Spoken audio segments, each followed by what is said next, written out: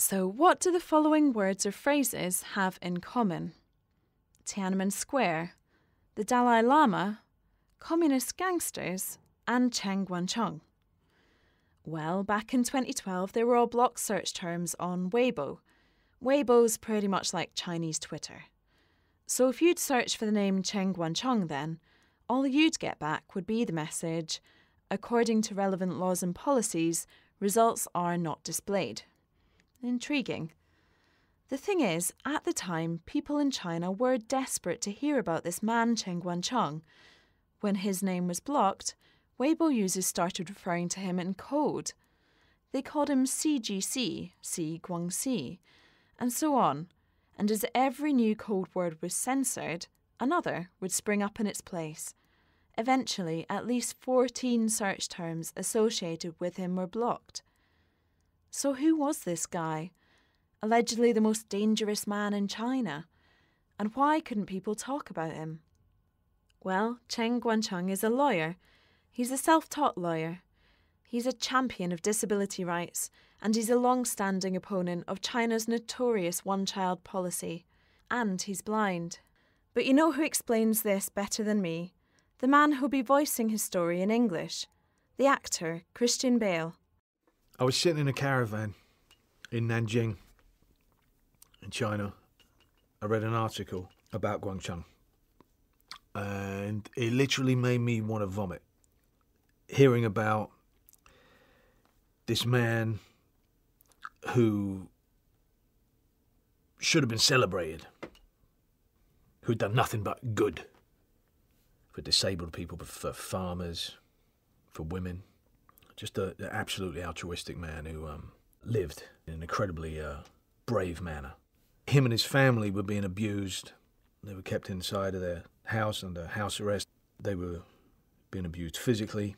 And just, I couldn't help but imagine the pain that that family was going through and these hideous men who were enforcing that upon them. And I just felt sick to my stomach. You're listening to In Their Own Words, a podcast series from Amnesty International that aims to get under the skin of iconic human rights activists and hear about their experiences firsthand. In each episode, we'll hear the personal story of an extraordinary human rights activist in their own words. Today, we hear from Chen Guangcheng. Some of Guangcheng's experiences are pretty harrowing, so be warned, there are some unsettling descriptions in this episode. When I was about 5 or 6, I was on a train coming back from a visit to my grandmother's house. My mother and I were sitting opposite a woman who was carrying a bucket of peanut oil. The conductor came by and he took the bucket from the woman, who became very upset. I asked my mother, will he give it back to her? My mother said, why would he give back something he's already taken? I asked, but how can he just take her things as he pleases? She said, he took the peanut oil for the state. What will he do with it? Will he sell it? Will he give the woman the money after he sells it? My mother stopped answering my questions. I remember that woman crying and crying in front of all the passengers. This memory is very vivid in my mind. It was the first time I thought about the issue of social justice. My name is Chen Guangcheng. I'm from Shandong Province, China. I lived in a small village of less than 500 people called Dongshigu, on the banks of a small river.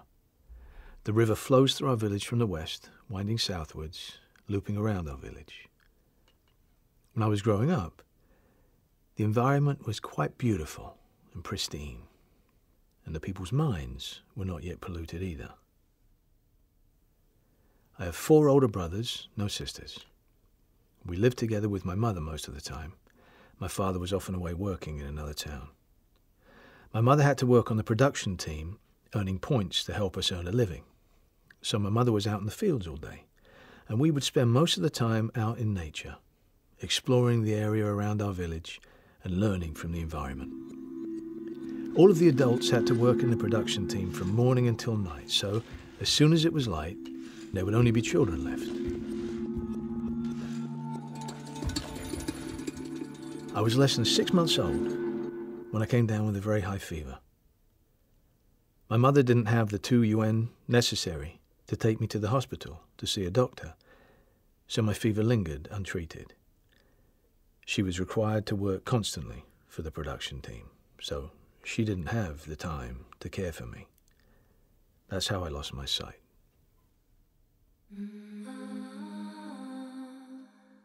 My brothers were extremely important to me in understanding nature and the outside world. Because I'd lost my sight, they would often take me out to the forest or out to the fields and show me what was there. They'd bring me leaves from the trees or from plants and put them in my hands.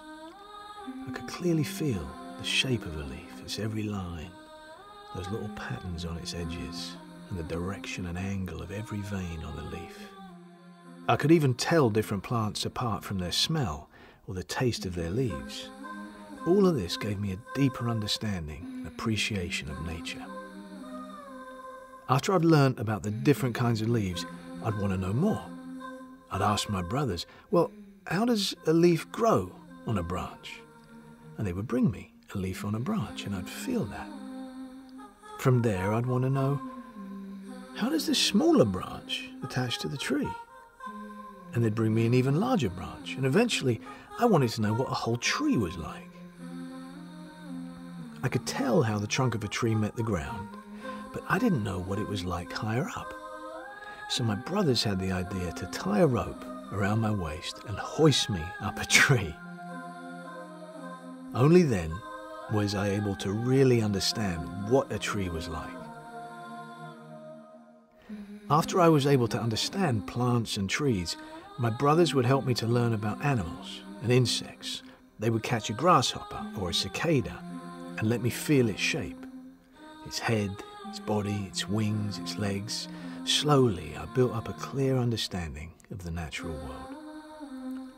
At one point, when I was very small, I wanted to know what a big ox looked like.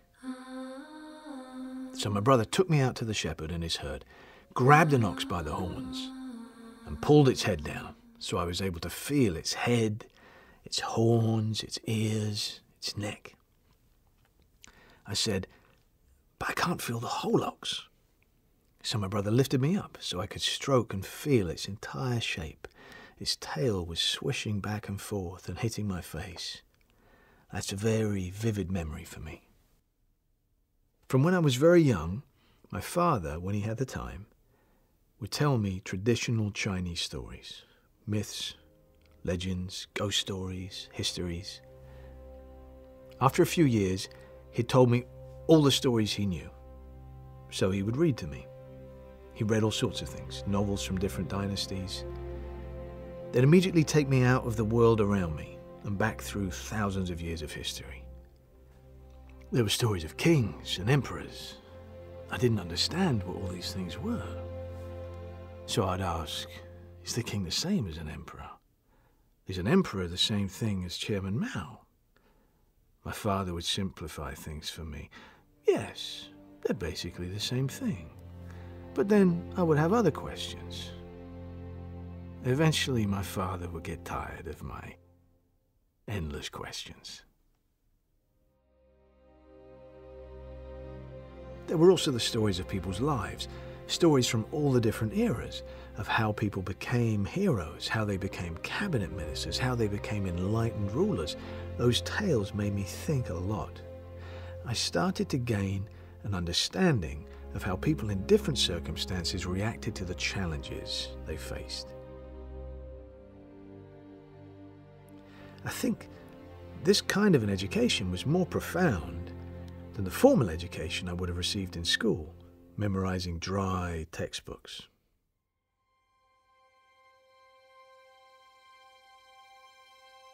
For thousands of years in China, blind and disabled people have had to fend for themselves in society without government support. For blind people who have some independence of movement, maybe 40% of the blind population in rural areas. One option is to find a teacher who will train them in storytelling or fortune-telling. They become wandering storytellers who earn a meagre living travelling from village to village, telling stories or reading fortunes. The rest of the blind population were totally dependent on their families. When a blind storyteller arrived in a village, he would rely on the villagers to offer him a place to stay, while other neighbours would band together to bring him something to eat. The decent, kind-hearted Chinese people would usually help the disabled the best they could. Blind people in China had no access to education at all. It wasn't until the 1980s that some schools for the blind gradually appeared. But as these opportunities emerged, people in villages became less willing to help out the blind storytellers who passed through. In part, as a response to the civil rights movement in the West, more and more schools for the blind were built. This was the start of education for the blind. But the vast majority could only study things like acupuncture and Chinese medicine, and there was a very limited possibility of employment for a blind person. I wasn't able to go to school until I was 18, when I enrolled in first grade at the Linyi School for the Blind in Linyi City. Later on, I was able to study at Nanjing University of Traditional Chinese Medicine. When I was studying acupuncture and massage, I was required to massage officials who had injured themselves through playing mahjong for too long. I didn't think I could do that job for my entire life. I felt that what the country needed was very different from that kind of work. There's a Chinese expression: a mediocre doctor will cure an illness. A good doctor will cure a person. And a great doctor will cure a nation. I felt what China needed was to cure its problem of social injustice. In the early 1990s, the law on the protection of persons with disabilities was introduced in China, which was supposed to protect disabled people from paying state taxes. Despite this, local officials continued to demand that the disabled pay tax. If they refused to, as was their right, officials had a number of ways to enforce their demands. They would send thugs over to rough up the family, to steal their possessions, their food, anything they could take to sell, even their livestock, saying that it was to offset the tax that they owed, but it was just theft.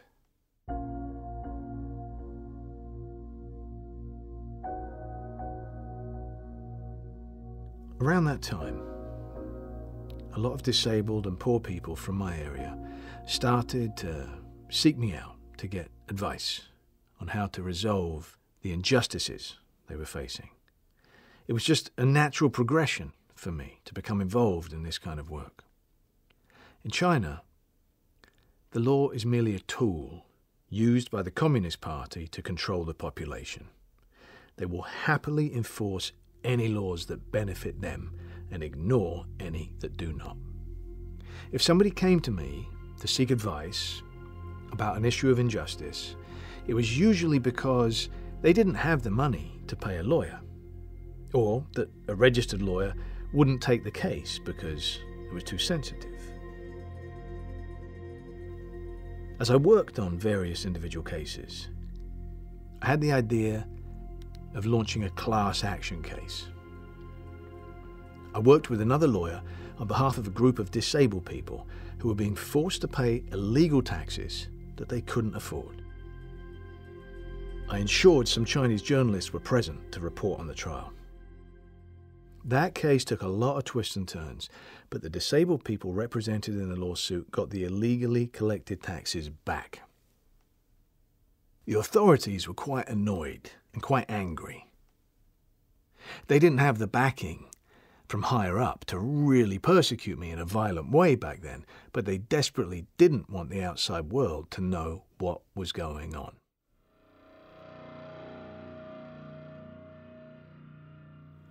For many years in China, family planning the one-child policy, as it's been known, has been enforced through violence.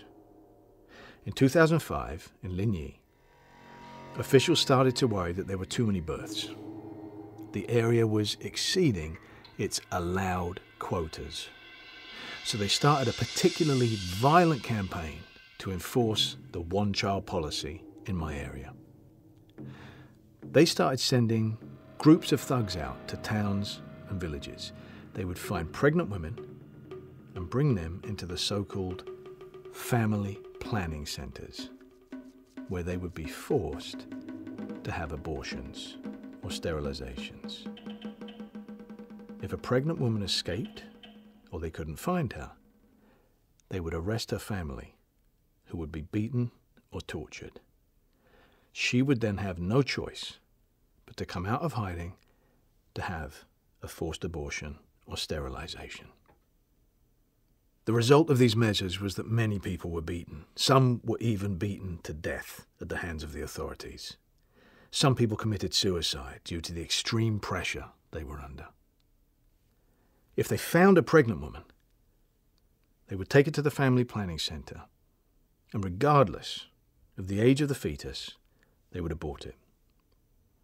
If it was early on in the pregnancy, they would induce labour for the abortion. If it was slightly later on, they would insert a needle through the woman's navel into the head of the fetus to poison it. Sometimes the fetus would be to term. So they would also induce labour, and the child might be crying and completely healthy. But the doctor would wring the neck of the child or drown it in a bucket. I helped these women to seek justice, and we launched an investigation into the practice. As we investigated, we found that in just 6 months, 130,000 people were subject to forced abortions and forced sterilisations, including men. Some 600,000 people were detained, beaten, tortured for being related to someone who had overbirthed, or simply being in the same village as someone who had overbirthed. If somebody wanted to go to the police to report what was happening, the police ignored them. If they went to the courts or the prosecutor's offices, nothing would happen. We tried to contact the media about the campaign, but we were told that anything that related to the family planning policy was banned from being reported. Everybody was too afraid to report on the situation. The authorities started following us and tried to prevent us from continuing our investigation. On the 1st of August, 2005, the authorities placed me under house arrest.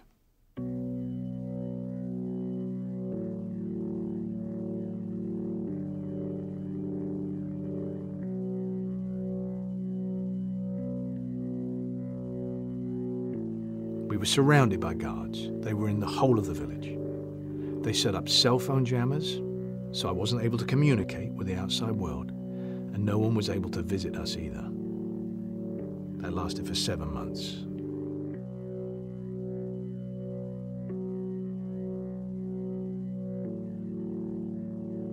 Eventually, I was sent to jail. I refused to give in to their demands and insisted that they abide by the law. I didn't give in to them, so they used other prisoners to control me, to beat me, and threaten me in other ways. One time, they beat me so viciously that for at least 2 months I couldn't stand up. I had to kind of hunch over. I had a lot of wounds all over my body.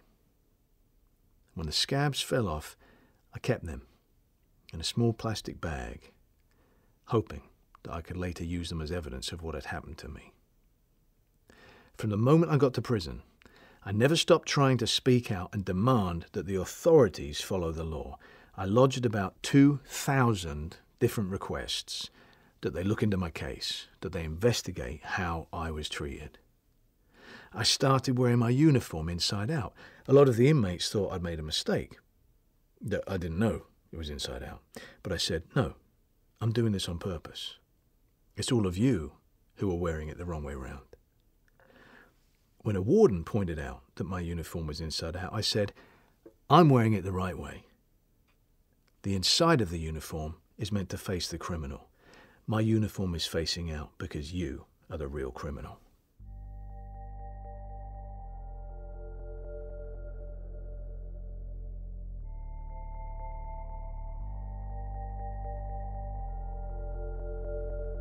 I served out my 4-year sentence to the day, and when I was released, I was escorted back home by party officials. The authorities had stationed something like 100 guards in my village. From then on, we were completely surrounded by guards at all times. After that, I was kept under harsh, illegal detention at home. All the phone lines were disconnected, and they set up mobile phone signal jamming equipment around the house. They installed surveillance cameras and floodlights. Our house was now higher security than the prison had been. The Communist Party is just that evil. They're terrified that the crimes that they commit will be exposed. So in the process of trying to control me and my family, they spent some 70 or 80 billion yuan. Not long after I'd been put back under house arrest, I heard somebody from the Ministry of Foreign Affairs on the radio claiming that I was free. I knew that people had been trying to come to the village to visit us, but had been forcefully turned away. So we recorded a short video message that we managed to smuggle out, alerting people to the reality of our situation. Once word got to the authorities about the video we had made, we were brutally beaten in retaliation. On the 18th of February 2011, the party sent 70 or 80 thugs in plain clothes to our yard, and they began beating us mercilessly. They beat my wife, Wei Jing, with a club. The bone above her eye was fractured, swollen, and black for a long time. They pushed her to the ground and threw a quilt over her body. 6 or 7 thugs stood on the edges of the quilt while they beat her brutally, kicking her all over. They grabbed my shirt collar from behind and they pulled it so tight I couldn't breathe. They held my hands behind my back very tightly, and someone stuck a very dirty rag into my mouth. They tortured us like this for 5 or 6 hours. As this went on, they searched our property using metal detectors, looking for the video camera or cell phones or anything that they thought we could use to get information out. Eventually, they left us lying there on the ground. We were so badly beaten, we could barely move.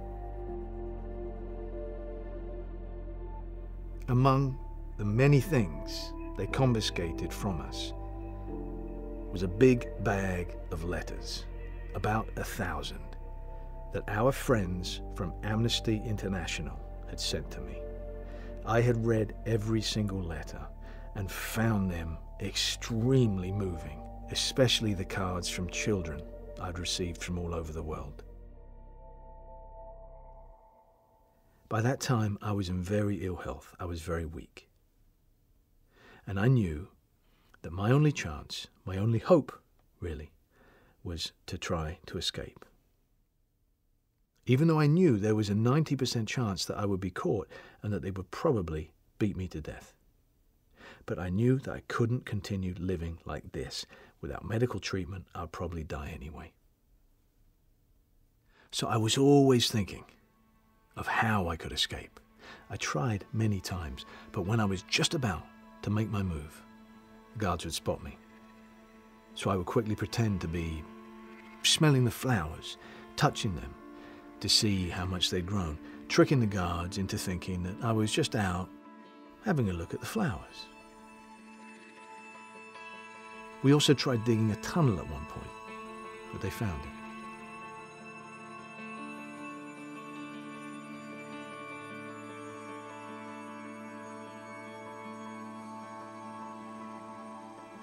On the 20th of April 2012, after countless failed attempts, a guard suddenly got up to fetch some hot water, blocking the other guard's view.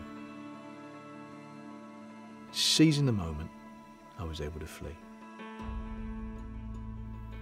Reaching the wall of our yard, I slowly climbed over into our neighbour's yard. When I was scaling the far wall of my neighbour's yard, she suddenly returned home, so I had to climb up onto her roof and hid there to avoid her seeing me. Wei Jing had gone up onto our roof. She called out that I would have to make a move very quickly, otherwise they would see me. I knew there was a tree on the other side of the roof where I was, but I couldn't find it. I thought I was going to have to climb down bit by bit. The wall was maybe about 12 feet high. I was about halfway down the wall when I lost my grip and fell, which made the dog in this second neighbour's yard start barking wildly. I scurried over to a little animal pen and hid in there. I could hear the voices of lots of nearby guards very clearly. I made my way through 2 adjacent animal pens and into a third where I waited for some time. I knew if I went over the wall of the animal pen into the following yard, a guard would see me immediately. I remembered that a tractor had passed by in the morning and would probably be coming back in the evening the same way. The guard would have to make way for the tractor, which would block his line of sight for a moment. This would be my chance to get over the wall.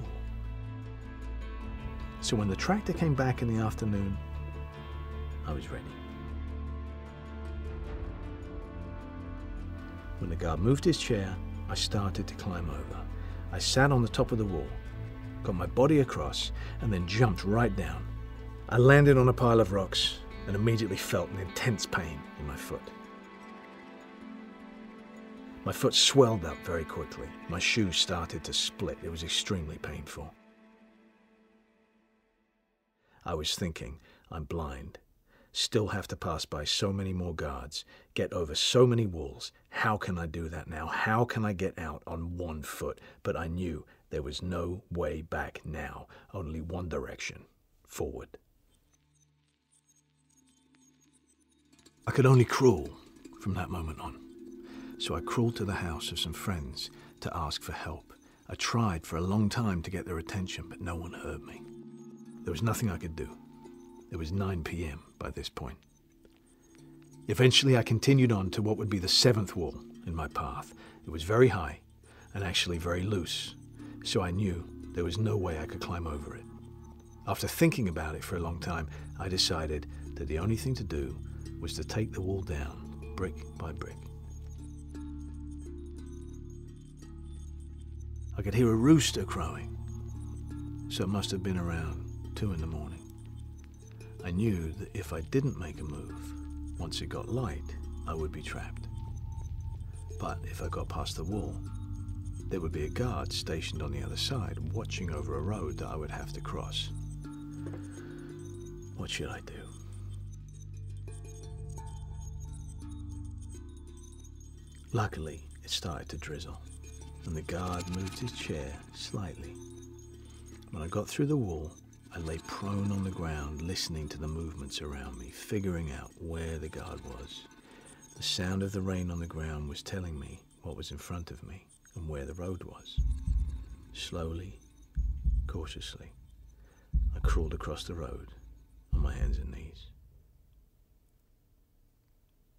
I made it to some gardens. The ground was very muddy. I could no longer walk upright. I'd crawl a bit and stand up. But walking for even a few steps was very painful. I climbed over another wall and down into a wooded area through a gully. By this time, I was really on my hands and knees most of the time. I couldn't stand up and walk. I crawled along the side of a very steep and rocky riverbank. I was covered in mud and it was raining. I had wounds all over my body.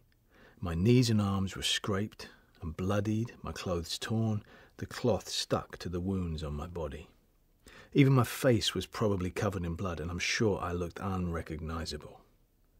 Eventually, I got to a neighbouring village and managed to find a friend who I had helped previously. He was astonished to see me. He said, "How did you escape from so many people? They have so many guards, not just in your village, but here too. There are lots of patrols. They have thugs all over the bus station, so there's no way you can leave." Later on, we got in touch with some friends for help, and they drove me to Beijing, where we decided to contact the American embassy.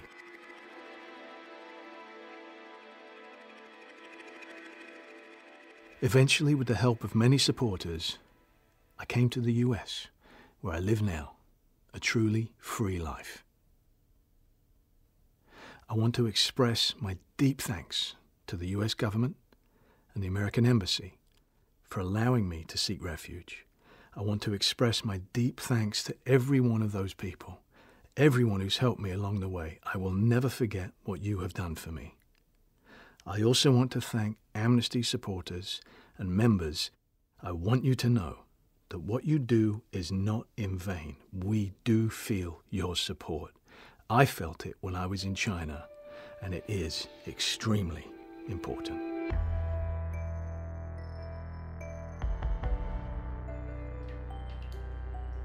So there you have it, the amazing story of an incredible man. If you'd like to know more about Guangcheng and his work, his memoir, The Barefoot Lawyer, is out now, published by Macmillan. We'd like to thank Guangcheng, his wife Weijing, and interpreter Danica Mills. We'd also like to thank Christian Bale for voicing this episode. Remember when Guangcheng spoke about people trying to visit him under house arrest? Well, Christian was one of those people. We asked him to tell us what happened when he tried to visit Guangcheng. I had no idea how to get to Guangcheng's house/prison. But I contacted some journalists who had tried to visit Guangcheng and his family before, and I contacted them and I said, "I want to do this. Would you guys like to take me there, come along, you can document it?" You know, the whole point was to get his story out there. I was told that, my cell phone would be being listened to and all sorts of silliness like that. And so, we met up very early in the morning and headed off. We arrived just outside of Dongshigu, and they said, "Right, we've got to get out of the car because it's got Beijing plates. If they see Beijing plates, they'll know we're outsiders and know we're up to something. And if they see us going towards Guangcheng's place, no, we'll never make it there. That'll be it. We'll be pulled aside and we'll never get there." So we got in a taxi. And then when the guy driving found out where we were going, he slammed on the brakes. He said, "Get out." So we all got dumped out. We thought, damn, no one's going to take us. And then we met a man who had a van. And he said, absolutely. He wanted to take us, that he was disgusted with the treatment of Guangcheng. So he took us, and we were getting closer and closer, and we were thinking, are we going to be stopped any second? And amazingly, we were going down these little tiny lanes, and we're getting right close to Guangcheng's place, and then we got as far as we could in the van. And then we got out, and there was a whole lot of men who started walking towards us in all these big, thick coats. The journalists I'd gone with, they said to me, "Look, Christian, you're in China. Do not, no matter how much you might get hit, punched, do not hit back, because we just might not ever see you again." So, all right, I took that on board. We got out. I saw straight away these guys set on the cameraman, trying to pull the camera from him. Within seconds, he was on the floor. They were kicking him. They were trying to pull this camera off of him, punching him. Some of them were throwing rocks. I pulled out this little camera that I had when I saw that he wasn't getting any footage and started to try to film myself. My ultimate goal was I really wanted to be able to actually meet Guangcheng. I wanted to shake his hand and just tell him what an inspiration he was, and I realised, right, that's not going to happen at all. So this was going on. I was kind of, standing but curled in a ball, trying to stop them from grabbing the camera. They're all pulling at my arms and punching, and the cameraman's on the floor and he's getting kicked, and then the other journalists are getting pushed around and shoved, and then I hear one of them shout, "Christian, get in the car now." And I could hear, the seriousness in their voice, and there were more men arriving. They were thugs. They had a ridiculous amount who surrounded Guangcheng's and his family's house. And the driver of that van was extraordinary. He had managed to reverse, spin it around, He had the engine revving, he had the door open, and we all had to run, and we literally dived in the side of this van, slammed the door, and the guy took off. We were going through ditches, we ended up going through fields. He'd covered up his plates in the hope that they wouldn't know who he was, and real bravery that this man was showing. Eventually, it was about 45 minutes, we realised, okay, no one's following us anymore, because they were right up behind us for ages, chasing us. We gave whatever money we had in our pockets to the wonderful gentleman who had driven us there to help to repair his car. And amazingly, he turned to us and he said, "You want to do this again? I'm your man. I'll do it straight away." Wonderful to see that in the midst of all of that oppression and the threat of violence, that there was somebody who, without any planning, without any notice, was willing to take an enormous risk in helping us. So we hadn't gotten to see Guangcheng, and obviously that was very disappointing, and we started on our way back to Beijing. He got a little bit of attention, put his name out there a little bit. But then this amazing man, Guangcheng, blind, managed to escape. And then we all read about him in 2012 when he got to the US Embassy in Beijing. Went through these very trying negotiations, but eventually ended up in the US. And that was when I finally got to meet Guangcheng and meet his wonderful family and hug him and talk and have him come around my house. And it's such an honour to be able to call him a friend and to see his family free and in the States. But the terrible tragedy is that he should never have had to come here in the first place. He's the best of what human beings aspire to be. He should be celebrated. He should be a national hero within China, but instead he's been chased from his country. That's a real tragedy. The truly happy ending would be that Guangcheng and his family were able to live free and happy within China, and hopefully one day that can happen. I'm Anna Bacciarelli. Thanks for listening to Amnesty's In Their Own Words, and please remember to subscribe.